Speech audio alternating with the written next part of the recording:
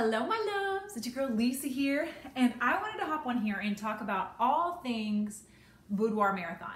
So I did that really cute poll yesterday asking you guys if you knew what a Boudoir Marathon even was. And it looks like it's like split down the middle, 50-50. So I thought I would let you know because some of you guys don't come from the Boudoir Marathon, the Boudoir network, you don't come from that world, so it's all kind of new to you. And I had a feeling because I do work with a lot of photographers and models, and we come up with these really creative concepts, and it's a lot of fun, and they obviously know what boudoir is and boudoir marathons, but I had a feeling that you guys may not. So let me tell you what a boudoir marathon is.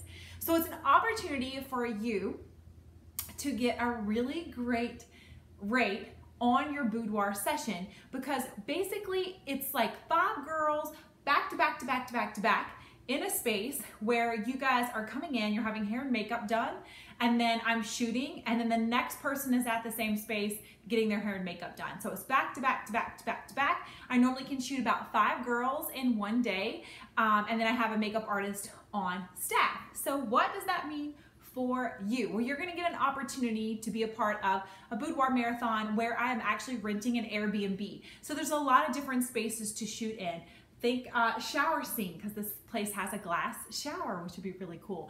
Also, the couch, the bed, kitchen. So if you've ever wanted to do one of those cute little, I'm in my cute little robe holding my coffee cup on the counter of my kitchen photo shoots, then this is an opportunity for you. If you ever wanted to do one where you're like sitting crisscross applesauce eating, holding a box of pizza in a delivery box like from Papa John's, and you're eating a slice of pizza in like a cute little sports bra and shorts or whatever, that is an opportunity to do that there. So when I host a boudoir marathon at an Airbnb, it kind of gives you a lot more opportunities to create a different photo than what I would do at my studio, because my studio is a little limited when it comes to creating different atmospheres. So a shower or a kitchen, those things would be a little bit lacking at my studio. So it gives you an opportunity to do something different and unique, and you know you guys, I love that. So this is what I'm doing. I'm going to be hosting a boudoir marathon possibly at the end of September. So my normal rates start at $550. So if you're interested in getting in on this, this is going to be a special rate for the first 5 people who commit. And commit means that you've paid your $100 deposit and you are in, okay? So this rate is going to be, drum roll please, it's gonna be $350 without hair and makeup. Okay, so $350 without hair and makeup, you're going to get 10 digital images, and you're going to have a 1-hour shoot, okay? If you are going to do hair and makeup, it is $450, okay? So you're still getting $100 off from my regular $550 price.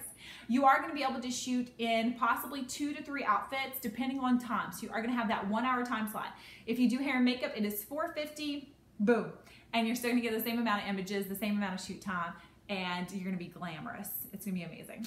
So anyway, if you are interested, please let me know, but those are the details of a boudoir marathon. All right, I love you guys. I'm super excited about doing this, and I hope you are too, and I'll talk to you very soon. Light and love. Mwah!